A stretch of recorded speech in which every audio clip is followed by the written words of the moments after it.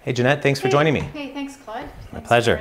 So before I jump into grilling you with a bunch of questions, I'll just kind of remind you why we're here.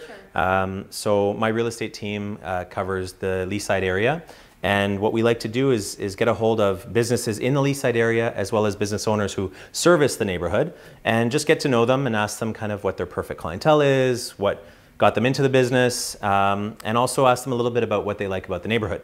So that's kind of the order of what we're going to be doing today. So for the record, could you tell me your name and your business's name? Sure. My name is Jeanette Bicknell, and my company is Bicknell Mediation. It's a really serious way for me to start this, isn't it? So could you describe your business for me? Sure. So in a nutshell, I help people who don't get along.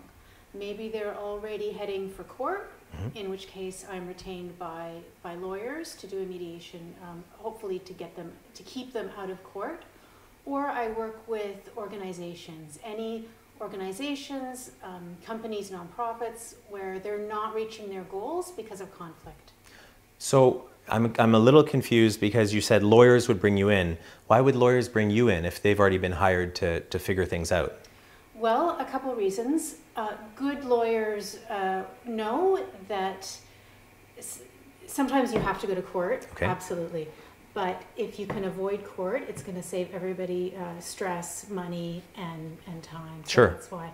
And in Toronto and Windsor and Ottawa as well, you can't even get a court date without trying mediation first. So, okay. That makes sense. I guess that's good for your business. That's good for my business, yeah. And you talked about mediating if lawyers bring you in or if an organization brings you in.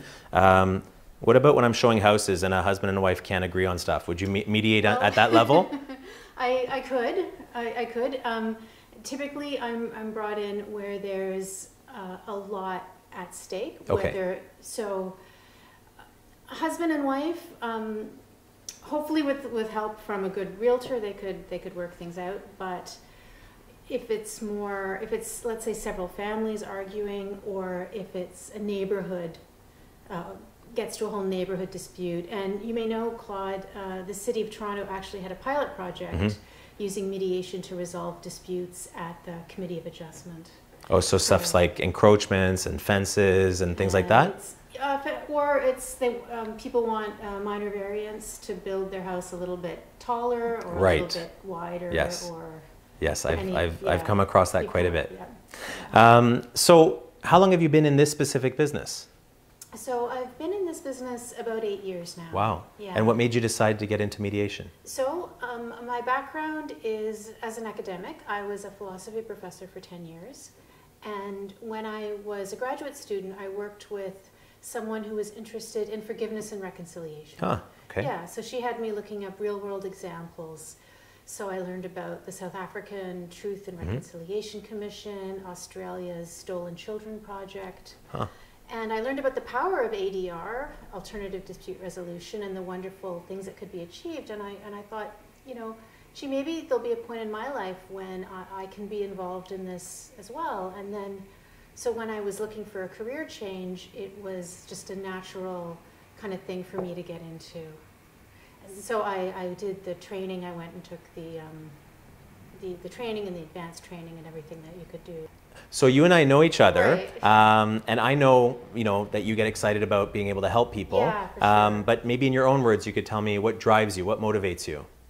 Well, as I said, I learned about the power of ADR kind of through reading about it theoretically, but then when I got to see it in my own life and see how it affected people, it's been a huge motivator. Sometimes I'll be brought into a company and I'll help people in the workplace, and then later I'll hear back, not only are they getting along better at work, but their relations with their family. That's nice. Too. Yeah. So very fulfilling. This is very fulfilling. That's nice. Yeah. So shifting gears slightly, going to being a business owner, you've been at it for 8 years, what has surprised you most about owning and running a business? That's a great question because I've had to learn so much. I bet. Like I came from, an academic background to this, and I guess one of the biggest things I had to learn is I had this idea like if you build it, they will come. Of course. You just have to be good at what you do, and people will magically learn about that. I think that's the entrepreneurial motto, right? If you build it, they will come. But I learned that no, like if you believe in your services, you actually have a duty to get out there and to tell people. Sure. If you can help them, you know, you have a duty to spread the word and get people. Yeah. Absolutely. Yeah. So just to summarize that, what surprised you quite a lot about running a business is, you know, you put up the shingle and people just don't pour in. That's right. So that must require quite a bit of networking and marketing. Yeah, networking, marketing. Yeah. Who are the best people, the best connectors for you for your business? So often I'm brought in by a company owner or a business partner. Other people who've referred me are lawyers. Oh, yes. Is it any specific type of lawyer? Employment lawyers or just general litigation lawyers and accountants, I found. Huh. Yeah, because when people have a business problem of any kind, one of the first people they call, it seems, is their accountant. Okay. Yeah. Some sort of trusted advisor relationship. Yeah. Okay. So what's something that most people don't know about your business? Are there assumptions that people have? Assumptions. Some people think, and I think some people hope, that I'm going to come in and tell them what to do. Wave a magic wand? Well, not, but I'm going to say, okay, now you have to do this and you have to do that. But it's, and I suppose I could do that, but if you want to have a lasting solution, I find it has to come from the people who are involved in the situation. So I help them get to that place, because I find, you know, people are smart, people know their stuff, but sometimes they need a little help kind of working it out and getting it out. So it's less about kind of saying you do that, and everything will be fine. Yeah. And more about kind of, is it kind of like a psychologist? You kind of helping them realize themselves what needs to be done or what the truth is? Yeah, sort of like that. Okay. Helping them get to that place themselves. Interesting. Because that way it's going to be more sustainable. Mm-hmm. It's going to kind of last in the long run. Yeah. And if we had a panel of your customers in front of us, what would they say they love the most about your business? I think they like that I'm very responsive. I get back to them right away. I think they like that I'm quite calm as a person, so they kind of already feel better talking to me, which is great. And I think they like that I don't push them. I don't push them into more services or more interventions. Right. I really try and assess kind of what they need and just leave it. No upsell. No upsell. Okay, no. that's good to know. So here's one where I've never talked to you about this, but I'm hoping you've got a good story. What are some odd requests that you've had from clients, or would you be able to mention any, you know, work that you've done, kind of an odd dispute that you had to mediate without obviously naming names or details? I was one that I think was interesting is a business partnership that I help, and I was brought in by the dad. Of one of the business owners? Yeah, huh. The two business owners. Oh, they were brother and sister. I thought that was kind of cute. That is nice. Their dad was calling. That was kind of neat. Huh. Was the dad involved in the business? No. And he just saw this this high conflict. Yeah. And it was affecting family dynamics. Of course. So he didn't like that, and he told me that first he thought that he would try mediating himself, but then he realized no, that probably wasn't a good idea. Interesting. Yeah, and another dogs. Huh. Dogs at the office. That can be a source of tension. Interesting. Yeah. Are there any employment regulations that say that they must be allowed, or? No, I mean, employers have to maintain a safe workplace. So I suppose somebody could argue that the dog made it unsafe for them. Okay. But this wasn't at that level. So this was an employee who wanted to bring in a dog, or was it partners? Partners who, Jeez, funniest things that we get riled up about. Yeah. So we're at the beginning of 2019, and I'm wondering, do you have any business goals for the next year? I'd like to do a bit better than last year. Okay. Yeah. And better for you, is it Is it a dollar a figure? Is it number of people you've assisted? Is it speaking engagements? How do you quantify that? Well, the easiest way to keep track is financially. But what leads to that? Is it number of engagements, really? It's number of engagements, length of engagements. Okay. Things like What's that. I didn't realize that there was I guess I should have realized there's a difference for you. How long are you usually involved? Is it on an hourly basis? Could you be involved for days on end? Yeah, I am often involved for days on end. It really depends. Often, it's funny. I'll be brought in for one thing. Maybe these two teams aren't working together, and I'll help with that. And then I'll get another call. And also, these other two people in this department aren't working together very well either. And so maybe they didn't really realize or believe in mediation, yes, and then they saw the results. Power of it. Yeah. Very interesting. As a business owner, what are your greatest challenges? That's a good question. I guess just always kind of getting the word out. Okay. Yeah. Being a mediator, it's a bit like being a marriage counselor. People don't want to always talk about that they've worked with. Sure. That they've worked with someone. So that makes it more challenging. I also, for confidentiality reasons, I can't talk about a lot of my clients. Right. I can't name names. Sure. I can't talk about this, big problem I helped them solve. Sure. So that's true. Now that I think about it, I guess most people wouldn't go to a cocktail party and say, "Who wants to hear about the time that me and my business partner almost killed each other?" Exactly. And then somebody flew in and saved us. That's true. So a few more quick questions about your business. I'm curious what the most memorable experience is that you have of working with a client. And memorable could be a great, warm, yummy feeling in your tummy, good, or kind of you cringe at the thought of that memory. Okay, well, I guess so one very good memory is I worked with a partner in a large industrial,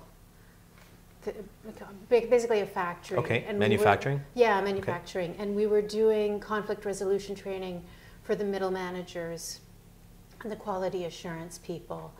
And again, we did the training. It was like 6 weeks training. We came in like every week for 6 weeks.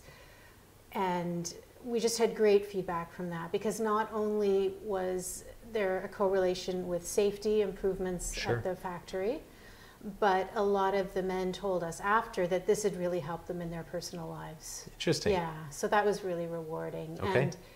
And a kind of a cringy one, and it's not cringy because of anything that happened at the mediation, but it was a personal injury mediation arising from a criminal assault. Aye. Yeah, and it was two men who were strangers to each other and drinking. Oh. Yeah, one had punched the other, and the other had actually lost his eye. Oh.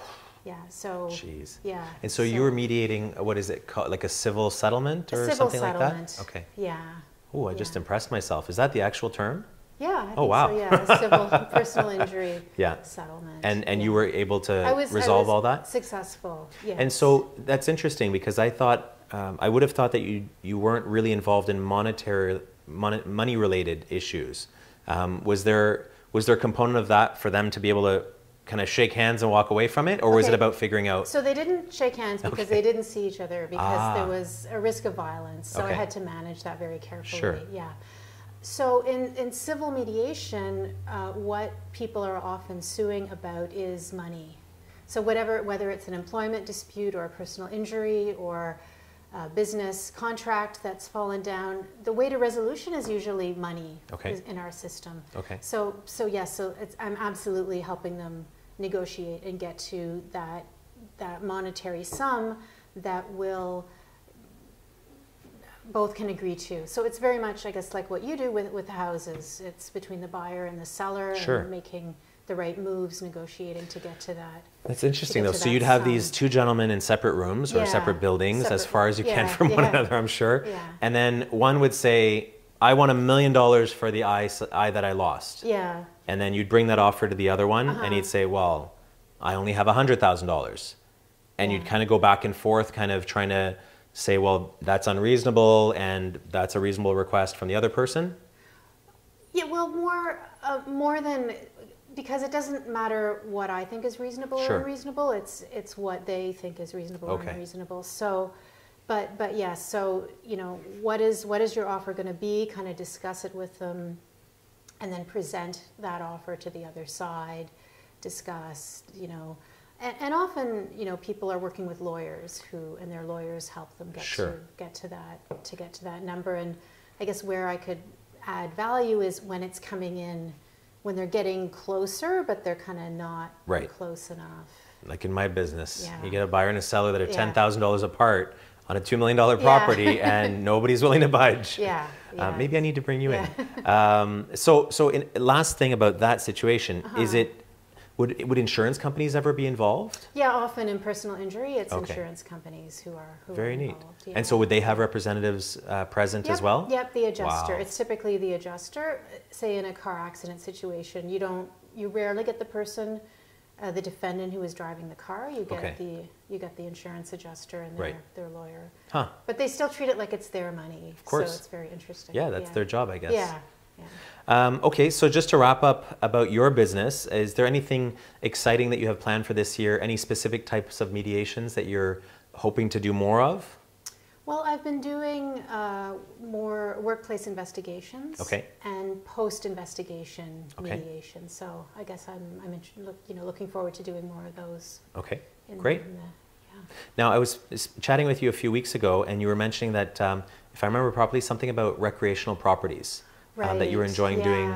What kind of disputes would you see around there? Well, I think it's one of the dark secrets of Canadian life that the cottages aren't actually as fun as sometimes they're made out to be, and they can be a source of stress. It's very relevant for a neighborhood like Leaside. Yes. I mean, it literally, I live in Leaside, and it empties out on the weekends in the summer. So what is it that you said, dark secret? What's happening? Well, imagine if several families share a cottage. So, I mean, there can be disputes about, who pays for the repairs, when do the repairs get done? You have, maybe you've got one co-owner who's very proactive and wants the roof done on schedule, and the other one's whenever. Sure. You've got disputes over who can use it, when can they use it, what kind of cleanup all sorts of things. And then also, when is it time to get rid of? When is it time to sell? Sure. So all of these kinds of disputes about the cottage, and I think families, maybe it's because we're Canadian, we avoid conflict often, and we let things simmer until they get pretty far gone. And I remember discussing this once, mentioning this at a business meeting, and somebody came up to me after and said that disputes over the family cottage was actually a big factor in her divorce. Oh my gosh. Yeah, so. Unreal. I know, so it really can go too far, but I can organize an afternoon meeting of all the relevant people. I speak to them before, figure out kind of the parameters, what's going on, and then everyone sits down in a kind of friendly way, and we come to some sort of agreement that's written up, and everyone can, in the future, refer back to that agreement. Cool, like a cottage sharing contract. Exactly. Huh. Yeah. And these disputes, are they often with family members? Like, so the parents allow use to their adult children, and exactly. Or there's an inheritance, and then adult siblings are all trying to figure out. Exactly. And is it usually advisable, if there are disputes, that everybody's allowed to go at the same time, or is it better to block off weekends and say this is for adult sibling A, adult sibling B, adult sibling C? Well, I guess it depends on how big the cottage is. Okay. Yeah, but that's something that could be negotiated. Very neat. For sure. Yeah. Okay. Well, thanks for sharing about your business. I'd like to move on a little bit to the neighborhood in question, Leaside.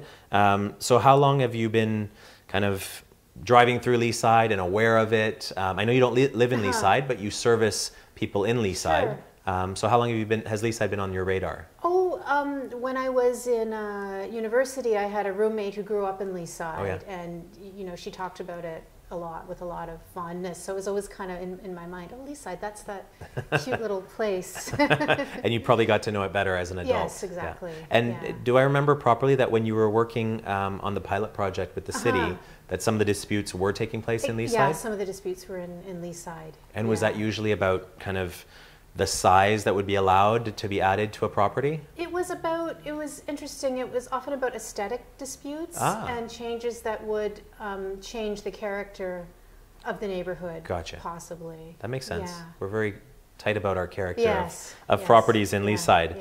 Yeah.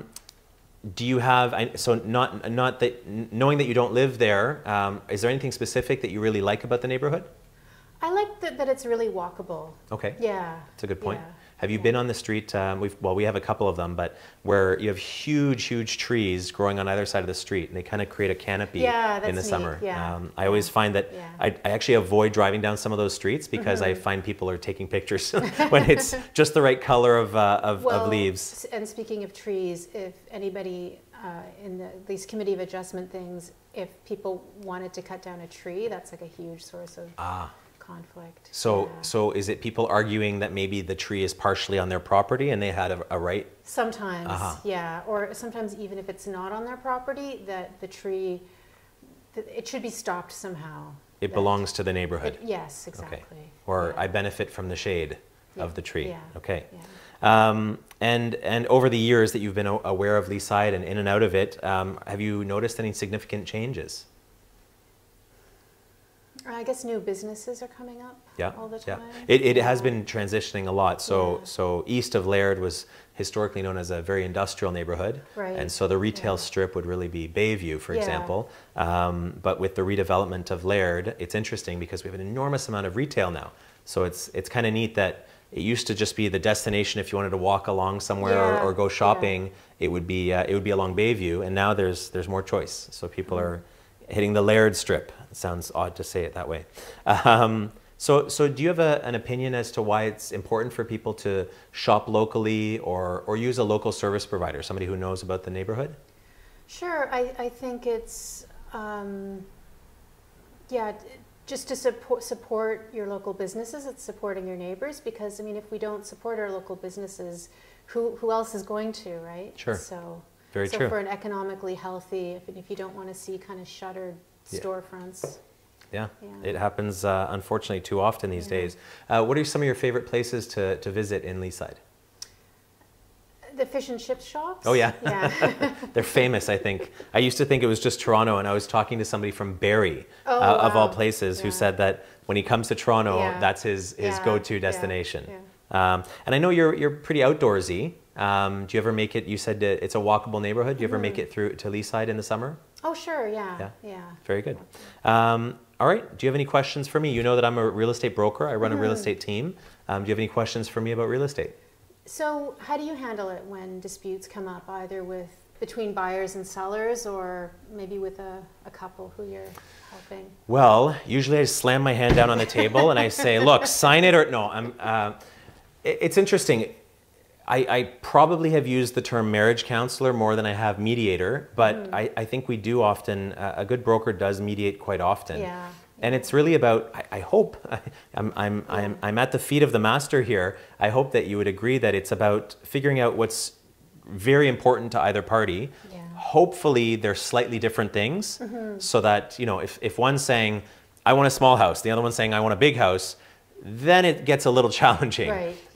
But if one is saying, well, I'd like a house that's in this neighborhood, and I don't really care if it's big or small, and the other party is saying, I want a normal two-story house, don't care what neighborhood it's in, then we can find common ground. Right. I think a lot of the time, in the heat of the moment, things get pretty heated up. So, for example, I really don't like having kind of in-depth discussions about properties when we're in the property. Right. So I say, you know, let's see it the first time.